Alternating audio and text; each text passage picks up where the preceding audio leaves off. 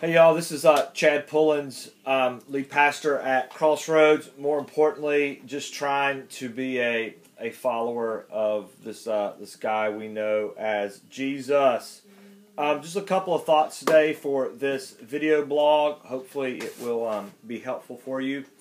Lots of times I get questions, or maybe you think about it, maybe you get questions too, about as far as, well, how do we connect people with Jesus? And maybe more importantly, who do we even try to connect with Jesus? And, you know, there's so much written about this. Great stuff, way better than anything that I could come up with. And everything that I'll kind of share today is just stuff that I've heard from other people that's been really helpful. I just try to really keep it really simple. And so I just want to share a couple of things that I do that may be helpful for you. When it comes to the who question, who should I try to connect with Jesus? I just kind of look at what Jesus did with the disciples and who he told them to reach. As he sends out the 12 in the Gospel of Mark, and in Luke it's the number is 72. He says to them basically, go from town to town, and the people who like you, those people who welcome you, those folks that serve you, those are the people that you need to connect with. I mean, if you come across someone who's not interested in what you're saying, not interested in you, doesn't like you, just keep moving, shake the dust off of your feet.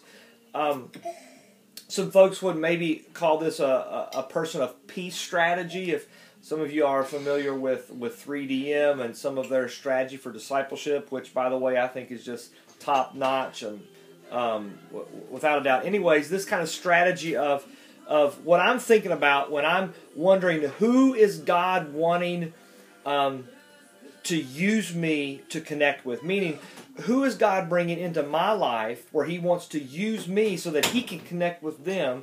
It's people who like me. It's people who want to be around me. It's people who are interested in what I'm doing. It's folks that serve me.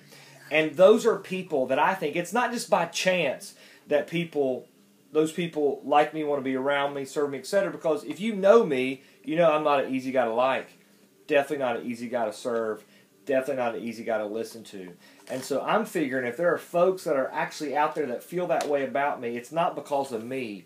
It's probably because God's bringing them into my life and is wanting to use that relationship so that he can connect with them. All right, so that's the who for me. Now, the how is this. How am I going to connect them with God? How am I going to first kind of connect with them and then connect with them with God? Well, I just look at it as fish and ponds. So where in my life are those places that people gather? And I'm going to fish those ponds. Whether it's the Chamber of Commerce, whether it's where my kids are playing recreation sports, maybe it's my kids' school, maybe it's the golf course that I play at, maybe it's the folks that I hunt with. Where are those people? Where do I go where people normally gather? And those are the ponds that I'm going to fish.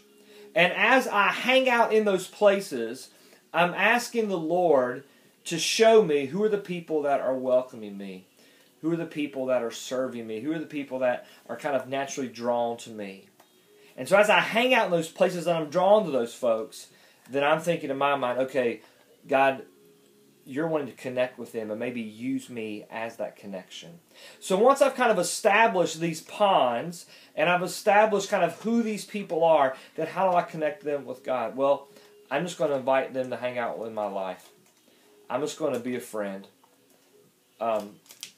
Make a friend. Be a friend. Lead a friend to Jesus. I'm just going to make a friend, and I'm going to be a friend. I'm going to hang out with them. And as they hang out with me, I'm going to trust God to do his thing. For God to use me in the relationship that I have with them to begin to connect with them. And just be available in that space.